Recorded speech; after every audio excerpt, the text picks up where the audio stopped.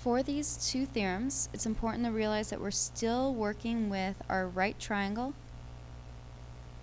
that has an altitude that drops down to the hypotenuse.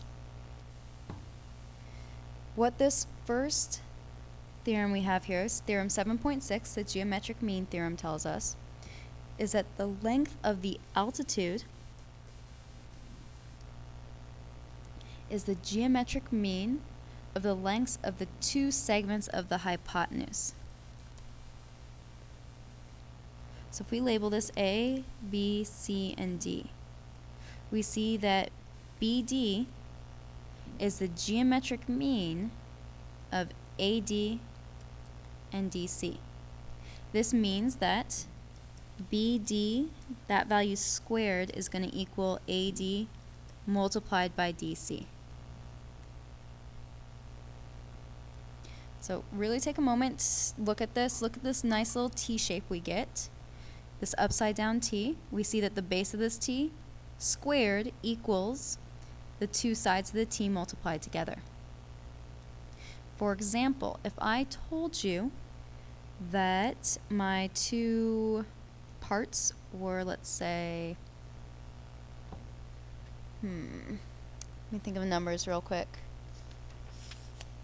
Perhaps I have 12 here, and we'll say that the altitude is actually 18. Then what is the length of AD? We find that BD squared, so 18 squared, is going to equal 12x. 18 squared is 324. 324 divided by 12 gives us 27. So AD, which is the value of x, is 27. Okay, this brings us to our next theorem, theorem 7.7, the geometric mean or leg theorem. All right, this one's a little bit trickier. This, again, we are dealing with a right triangle with an altitude that drops to the hypotenuse. What the geometric mean leg theorem tells us is that in this right triangle, the length of each leg of the right triangle, so let's look at one leg at a time, is the geometric mean of the lengths of the hypotenuse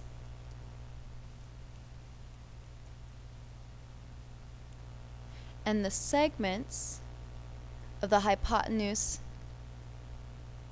that is adjacent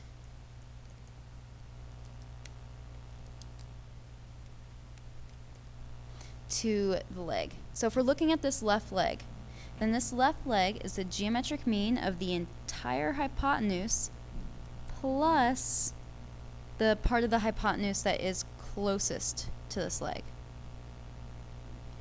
So let's put some letters on here. We get A, B, C, D.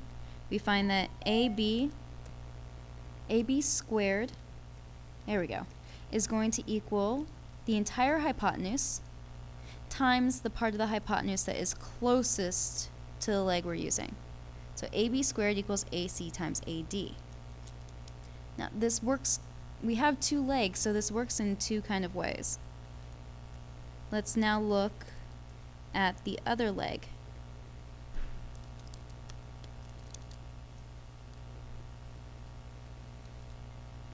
We drop an altitude. There we go.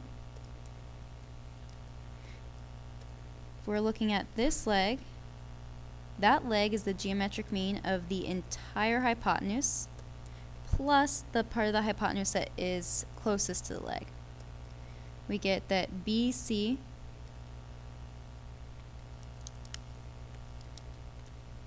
squared equals the entire hypotenuse AC times the part of the hypotenuse that's closest, CD or DC, doesn't really matter. Okay, if you feel comfortable with these two theorems, we'll go on to example 2.